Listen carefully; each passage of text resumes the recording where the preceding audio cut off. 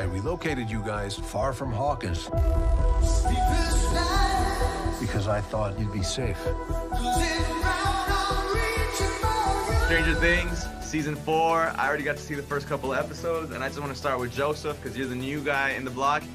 Oh, I play a character called Eddie Munson, and he's the head of the Dungeons and Dragons Club at Hawkins High. I see a lot more horror. I see a lot more mature content. You know, when we turn up to set, it's, you know, everybody has done such an amazing job. Costumes, hair, makeup, casting, art department, set design makes it a lot easier for us to kind of get lost in these crazy storylines.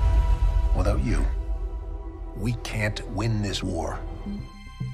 Lucas has matured a lot, and some would say maybe he's gone backwards in a way.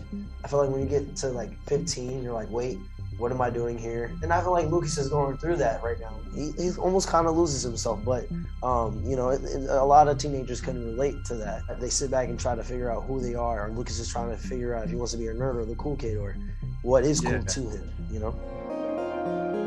I feel like one of this year's references, like the biggest reference this year, was probably Nightmare on Elm Street. Is that gonna tie into the plot, Gaten, or? Oh, he just went to me. He's like, this kid's gonna spoil shit. No. They wanted it to aesthetically be influenced from Nightmare on Elm Street, specifically a lot of horror from the time period, but to have Robert Englund be a part of the cast. And I heard that Robert was really excited to be working on the show as well. So that's really, really cool.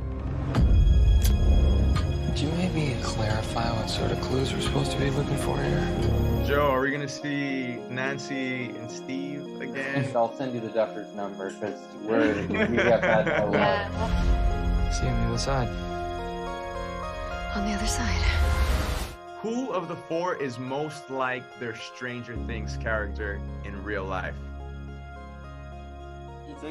The world is full of obvious things which nobody by any chance ever observes.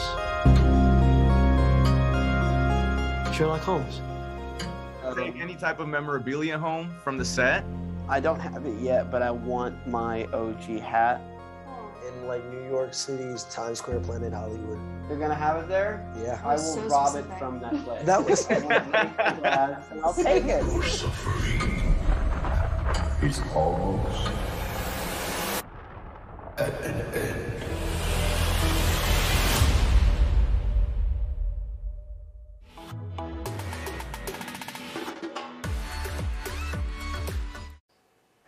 Wait, no te vayas. Si te gustó este video, no te olvides de suscribirte y ver todo sobre Latinx Now aquí en Telemundo Entretenimiento.